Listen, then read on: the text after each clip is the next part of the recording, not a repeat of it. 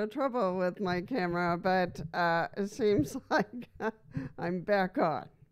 So I have to go to a meeting real quick. So I will uh, go as far as I can with this one, and then I will redo it. Okay, so what we're talking about today is automation. Automation in your home. The last video I did had some kind of crazy error, and for the life of me, I could not download it. I could not do anything I needed to do, so here it goes again.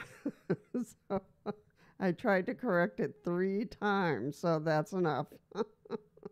Something happened and it did not go well. So, talking about automation, we're going to talk about the two that I know a little bit of, and that's Siri and Alexa, which I have.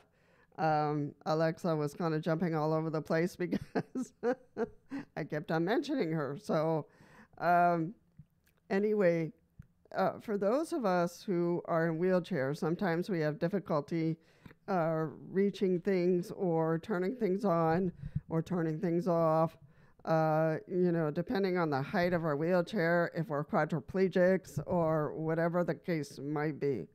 So there is a pretty simple solutions to those issues. So one of them is Siri, which, there's a lot of things you can do with Siri or with Alexa, but the basic things you can do with Siri is, the calendar, checking the weather, looking up things on the internet via voice. So that gives you a big advantage right there, instead of trying to, do it on the internet, on the computer, on the laptop. So you can do it by voice on Siri, or Siri has certain, like heating and cooling systems that communicate with Siri. So then you can adjust the heat or program the heat whichever way you want via voice. Then there are air conditioners, I guess, that you can turn on via voice, but you have to purchase the whole unit. You have to purchase the whole heating and cooling unit.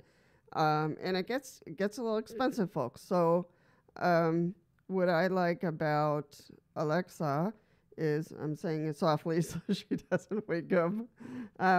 What I like about Alexa is that you only have to buy, small parts that you would need for XYZ situation. Now, some of the parts are a little bit bigger, like if you have a curtain, it opens and closes. This way, you can get the rod that communicates with Alexa, and that can be get a little expensive. What I use is the lights, as you can see, that are on right now. So if I ask Alexa right now to turn them off, she will do that. And what she uses is special light bulbs that I purchased. I wait until they go on sale, and then I get them. So these turn off and on by voice. So if I do, Alexa, turn off the lights. Alexa, turn off the lights. Turn off the lights. There you go. So she'll turn off the lights if I ask her, and she'll turn them back on if I ask her. So I think this lighting is good because I'm getting the lighting from the window. So we'll leave it at that. But that's what I'm saying in terms of automation, automating, your home so that you're a little bit more independent. There's also a plug that communicates with Alexa, and I have a small light. I don't think you'll be able to see it because it's too small. It's a small light that, let me see if I can turn the camera. Hold on.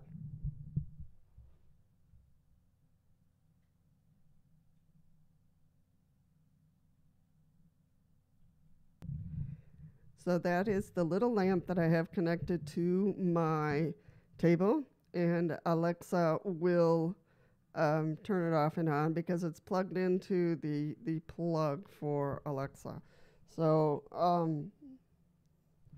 So that works when I'm trying to film at night because sometimes it's too dark in the room. So I'll turn on all my lights and this little light, and then sometimes the back one.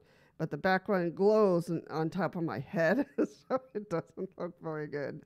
But the two side lamps and this little one will do, and then I can film at night. And I can do it all by voice, and I don't have to worry about reaching over or trying to climb. And if I'm in the wheelchair, I can't do that. So it's important to pick and choose, look at both systems, Siri and Alexa, see which one fits best for your needs and your pocketbook. Because some things can get a little expensive.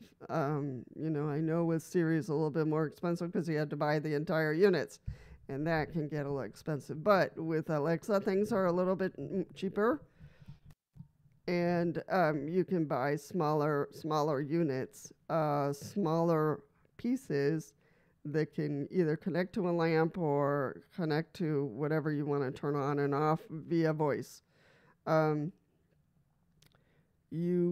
For locks that are important, you have to purchase the unit that will talk to Alexa. So that's important to get a lock. And there are also locks that talk to Siri. So I think one might be more expensive than the other. Then there is cameras, doorbell cameras, in which you can talk back and forth. You can see who is at the door. So I think that is critical for someone who you don't know the person, they still want to talk to you, they can talk all they want, and you can walk away. Leave them there. But if you're expecting somebody, just check, make sure it's them. And there goes Alexa reminding me of my medications. So I'm going to pause here. So if you already have Siri or Alexa, tell us your experience. Has it been helpful? Has it not been helpful? And let us know. I usually ask, for input for these things because I only have my view, my experiences, and you have yours. So with mine and yours, then it helps the community get as much information about these things as possible. So Siri and Alexa. And there are other self-contained automation, such as, lights that will turn on when you walk up to them and they'll turn off when you leave. Maybe that's all you need. And those you can buy separate. You don't have to do anything else with it.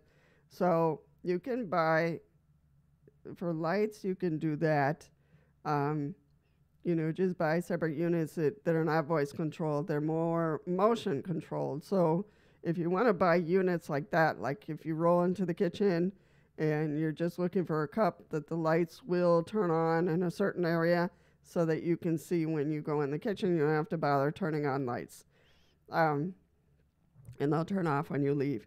So you can do that kind of thing, so that you don't have to bother with Siri or Alexa, with either of those two guys, women. But just so you know, with Alexa, you can change her voice to male voice or other voices that you like, so it doesn't have to be the Alexa voice that we're so familiar with. Siri, I don't know if she, he, it has different voices. But you might be able to switch them out to something you like. So they're very programmable. That's what I'm saying. So they're very flexible.